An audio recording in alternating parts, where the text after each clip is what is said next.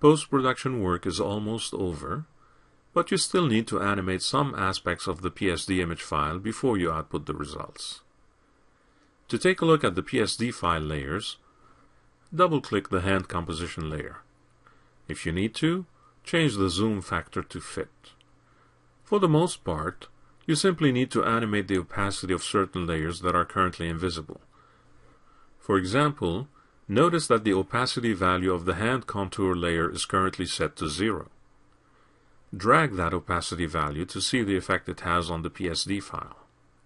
The idea is to activate it by animating the opacity value when the hand touches the security panel.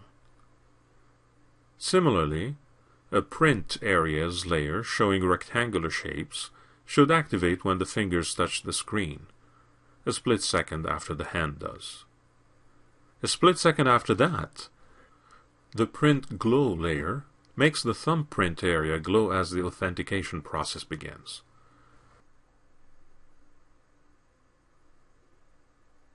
There are also a couple of text layers that should activate as the authentication progress is in effect,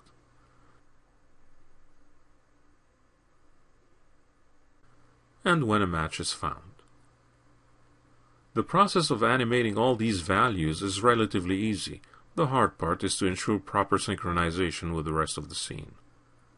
Go back to the original composition to study the timing.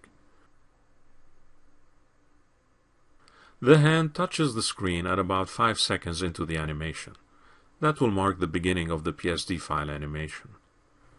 You then have between 2.5 to 3 seconds before the camera moves away from the panel. This is your animation window for the PSD file. Go back to the hand composition panel. Make sure you are at the 5-second mark and that you can see the opacity track of the hand contour layer.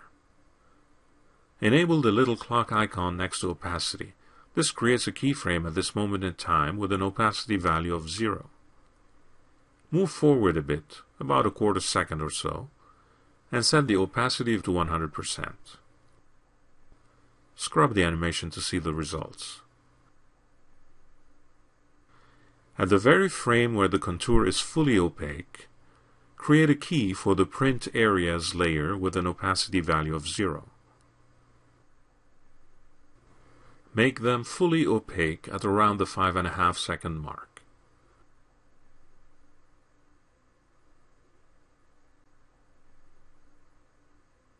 At that time, create a keyframe to mark the beginning of the print glow animation. Make the print glows fully opaque at around the 7-second mark. Scrub the animation. This doesn't look great. Create a few in-between keyframes and vary the opacity value to get an irregular glow effect.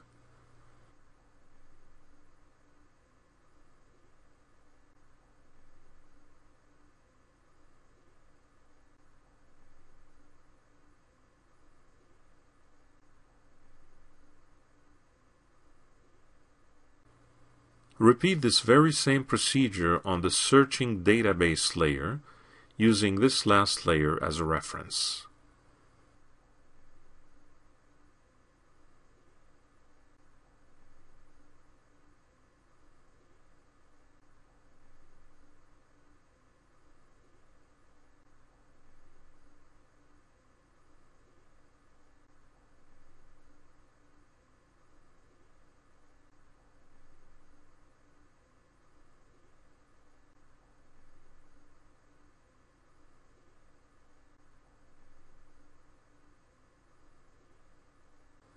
At that last frame mark, create a keyframe for the Match Found layer with an opacity value of 0.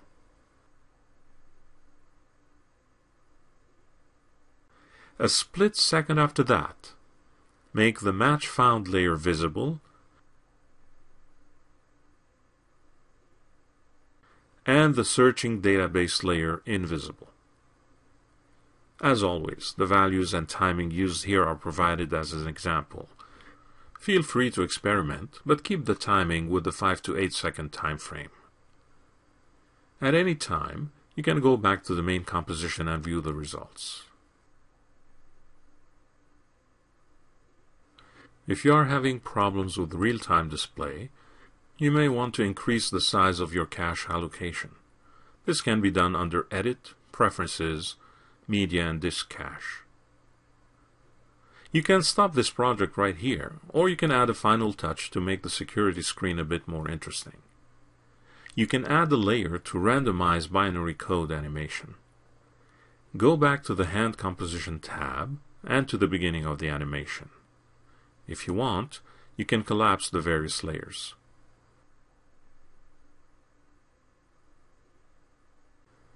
Choose the Text tool on the main toolbar and make sure the color is set to white. The white color is only temporary, but it will make the text easier to read against this background. Click and drag a text area that covers the whole image. Set the font size to about 40. Type in a bunch of zeros interspersed with randomized spaces to fill the text box.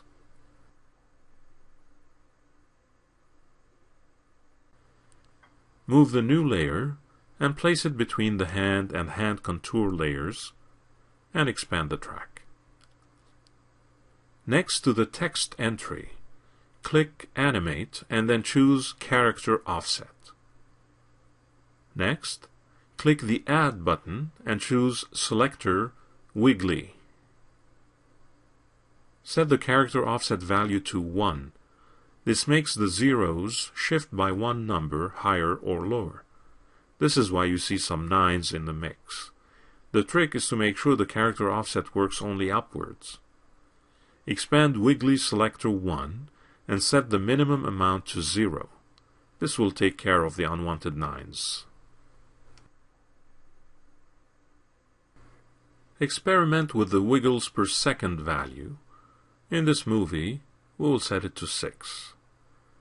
You can, of course, experiment with other factors such as font type and size. The binary code is making the footer text harder to read. Move the biometric authentication layer and place it above the binary code for better effect. When you're happy with the results, change the text color back to a dark color such as black or a dark green.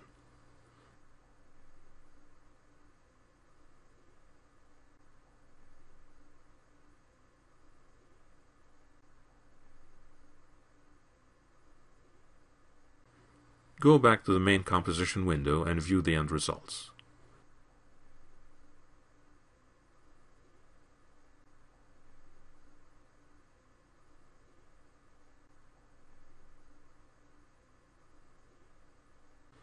If you wish, you can even add the composition to the render queue and save it to disk.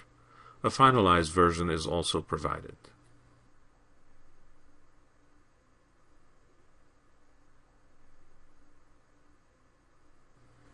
In this tutorial, you have learned to set up state sets to manage your 3ds Max scene in terms of object visibility, materials, and rendering engines. You have also learned to separate and render various passes to disk using that process. You also used the compositor view to preview your final composition prior to exporting it via Autodesk Link to Adobe After Effects. In After Effects, you finalize your composition by adjusting the existing layers incoming from 3ds Max, and you also added a few embellishments of your own. We hope these techniques give you a good understanding of the power that lies behind the interoperability between these two great products. Until the next time.